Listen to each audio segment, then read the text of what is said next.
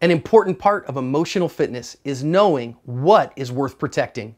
Hi everyone, this is John with today's active self-protection lesson. Today's lesson comes to us from Trinidad, and it shows us a carjacking that turns into a murder. It's going to teach us some important lessons here about going with your gut and knowing when things are wrong. Secondly, it's going to show us in advance, for all of us at least, how to think about what we're willing to protect because of the potential consequences that could come our way if we choose to.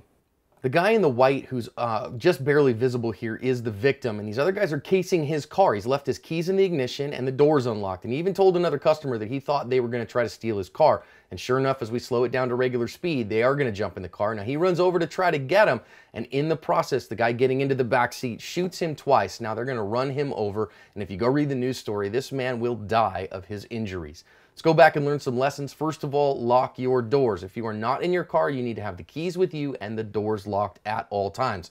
Never leave the keys in the ignition of your car, and never leave your car unlocked. This is just good active self-protection.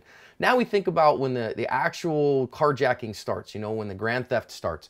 You gotta know with emotional fitness what you're gonna defend. If you had family in that car, absolutely defend it to the death. But just for the car itself, if these guys are stealing the car, you gotta recognize what the potential dangers are and not go after them like this. I know we say our stuff is important to us, but look at what happens. First of all, before he ever gets to the car, the guy in the back seat shoots him the first time. And guys, clearly getting shot over your car is not worth it. If you were going to get in a gunfight for your car title, you wouldn't do that. That second shot there is the one that did him in, and now he's done. So you got to know what to fight for, to get yourself out of the danger zone, to go back in the store if you possibly can. Finally here we see this guy, he gets up and he's got some time. So you got to stay in the fight no matter what, as long as you can. Know your first aid skills, but also your spiritual fitness needs to be strong, because you never know the day that you wake up is going to be the day that you go meet God. You want to have your spiritual fitness strong and be at peace with God, peace with your family, because you never know when you're going to meet him, but you always got to have that as part of your active self-protection.